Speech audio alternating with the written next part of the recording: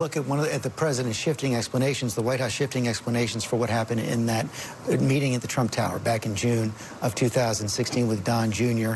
I remember when this was first reported, Jay Sekulow was on my program, said the president had nothing at all to do with that letter. Later, Sarah Sanders said, well, wait, he sort of weighed in, but he didn't dictate it. And now this letter from the president's lawyers say very, very clearly he dictated the statement. How do you explain those shifting explanations? Happened to me with the whole situation of repaying the money that was laid out by Cohen.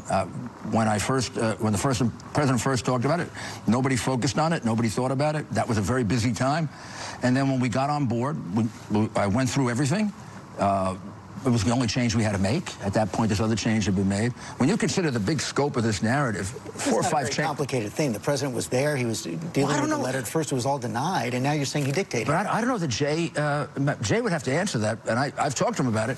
I think Jay was wrong. I mean, this is the reason you don't let the president testify. If, you know, our recollection keeps changing, or we're not even asked a question, and somebody makes an assumption. In my case, I made an assumption. Then we corrected it, and I got it right out as soon as it happened. I think that's what happened here. I was struck by something else in the letter. And when you're discussing that dictation by the president, the letter says that this was a private matter between the president and the New York Times. Is that really correct? I mean, when you give a misleading statement to a newspaper or say something misleading on television, it's not just to the organization, it's to the viewers, it's to the public. Again, I didn't write the letter, but I think it means it's not a 1001 situation. For example, if you said that, and that's, again, the danger of being innovative. If I say something wrong on this show, and sometimes I did, George, in the past, not this time. We all do. We all make mistakes when we make. But just to be clear, to press that point, because the letter is very explicit. It says any time for any reason. If the FBI developed evidence that the president had accepted a bribe or committed murder, the president could terminate that investigation? I would not go that far. I would not go that far, George. I mean, John, you'd have to ask John exactly what he's relying on for that.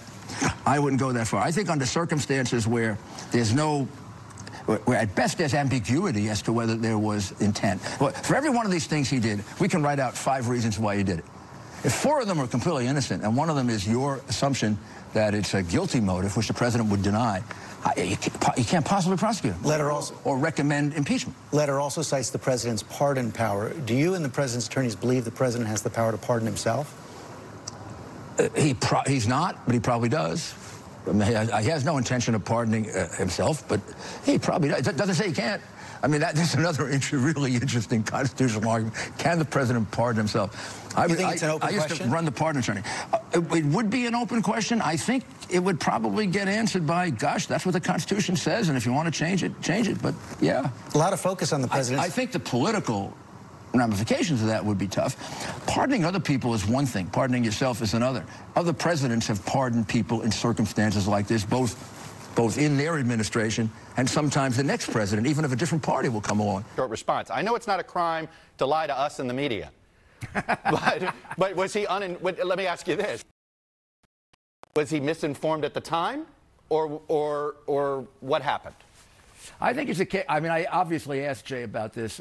I think he was uninformed at the time, just like I was when I came into the case. He was just in the case. This is a point that maybe wasn't clarified in terms of recollection and his understanding of it. And what Jay did was he immediately corrected it. And even if it had been on an oath, you would call that recanting. And it's Jay, not the president. So that's the wisdom of not having a president testify. It's one thing to do it with a lawyer. Yeah. It's another thing to do it with your client. I want to talk about pardons in general. And one of the arguments in the memo is that the president could essentially end this with the power of pardon.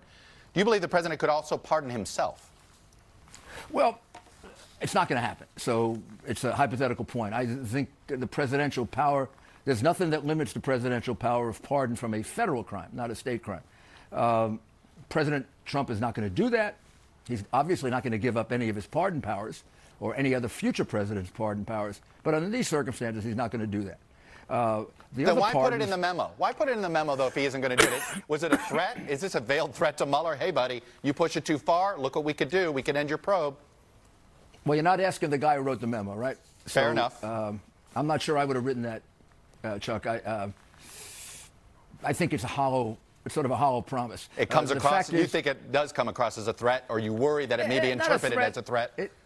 Almost impractical. You know, the guy, the president of the United States, pardoning himself would just be unthinkable, and it would lead to probably an immediate impeachment. You know, you get the House, Senate would be under tremendous pressure. President Trump has no need to do that. He didn't do anything wrong. This is a terrible investigation. It is. If you're not supposed to interfere with a president, theoretically, they are interfering with the president, American foreign policy, and the world directly. By the way, with North Korea. If Robert Mueller comes to you and